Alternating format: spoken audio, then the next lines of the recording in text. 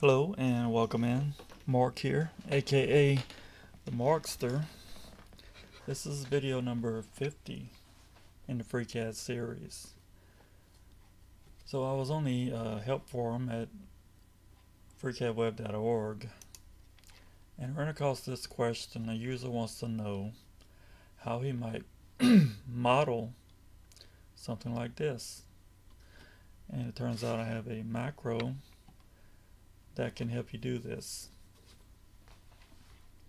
To acquire the macro, you go to this GitHub site here, github.com/mwganson/svg to cylinder. I'll put a link in the description. And you get the macro here. I have an earlier video that shows how to add a macro to FreeCAD. I'll show you again how to do that. Let me show you which version I'm on. 0.19 revision 20036 on Windows 10. This is one of the newest development releases. You might need 0.19 to get this macro to work. I just had to make a few changes. There were some changes to the draft module that this was using. So I just made some updates to it. When I tried it out a little bit earlier, it didn't work, so I had to make a few fixes. So to get that into FreeCAD, you go to macros, choose create, and just give it a name. I'll call this SVG to cylinder. And that brings up the editor here in the MDI area, the 3D view area, and we go to here, and you could just download it and unzip it. You'll get a zip file, but the easiest way is just click on it here,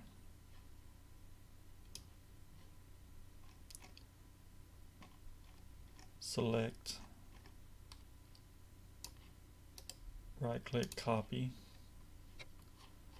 back to FreeCAD, right click, paste, save your file. Now to run this, you will need an SVG file to import. So you need to create something that will be in an SVG format. And what I'm just going to do is open up the sketcher,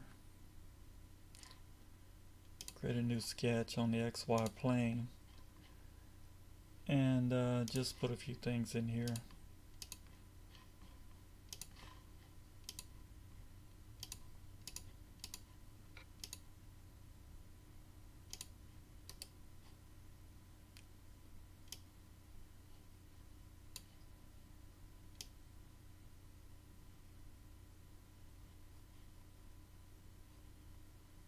Nothing fancy, just whatever.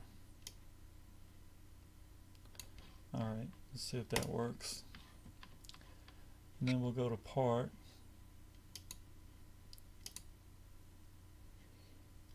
And I'll extrude this sketch.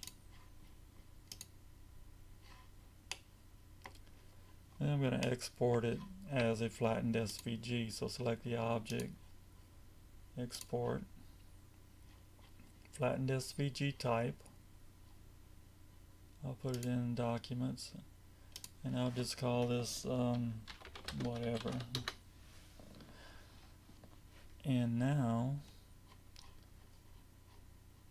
we can close this. I'm going to discard changes, run the macro, navigate to that file,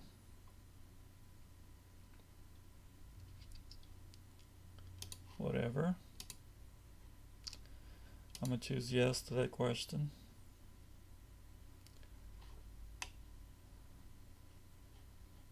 Looks like there might be some errors on there.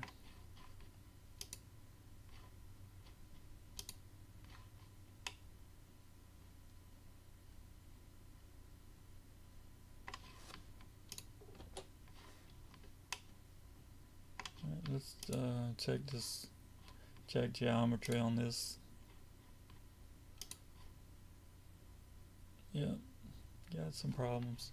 It's probably related to this sharp point here.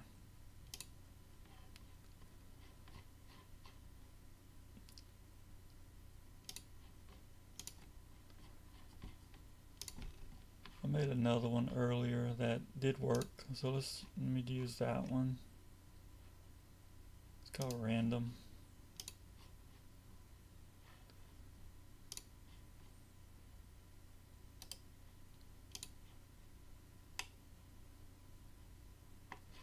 You can hide this SVG on the surface thing, and all we need to do is fuse these together first. Or we can make a compound, that should work too. Select transform,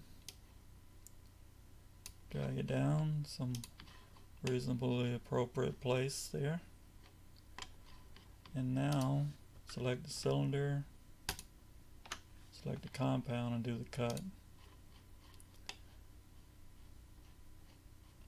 And if we want the